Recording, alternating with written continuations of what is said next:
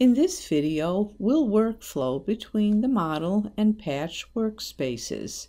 First, here in model space, let's make a box.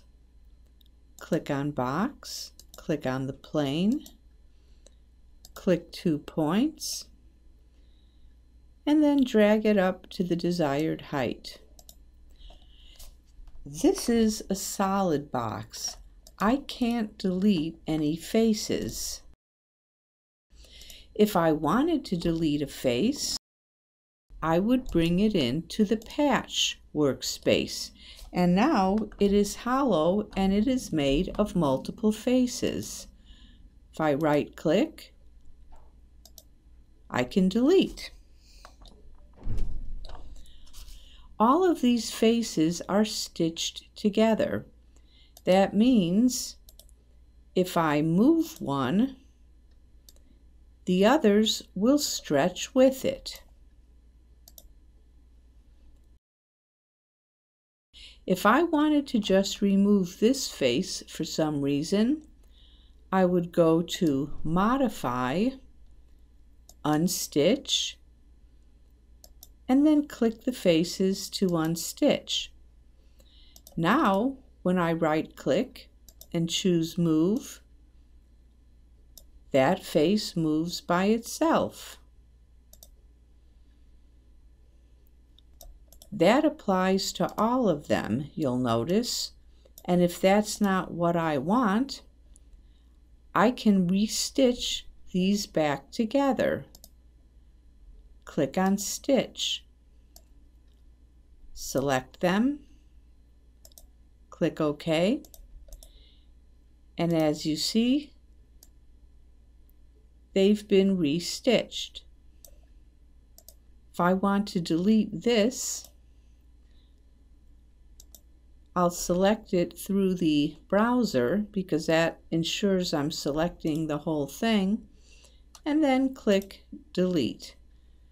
It says it's referenced by other features. Let's see what will happen if I delete it. Well, this here has lit up yellow, and that is the feature that has been affected. I could fix that, but I'm just going to undelete. The scale tool will let me change the size of selected features. Let's say I want to change that.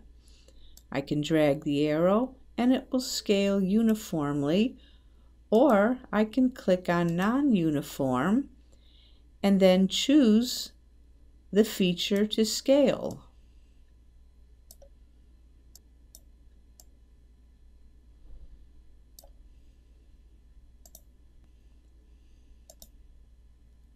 If I click Fillet and then choose an edge, I can round off that edge. I'm going to undo and then choose 2 edges by holding the Shift key down and then fillet.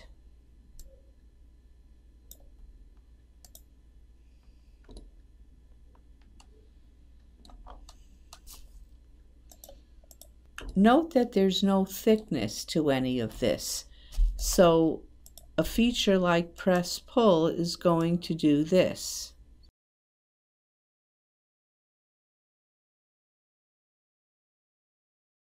This is in my way, so I think I'm going to right-click and remove it. Remove is a soft delete. It only gets removed from the point forward that I removed it from. It's still in the timeline, so it doesn't mess up my model like deleting it did. Now finally, I'll click on Create, Thicken, select all this, thicken it, and now I have something that I could 3D print.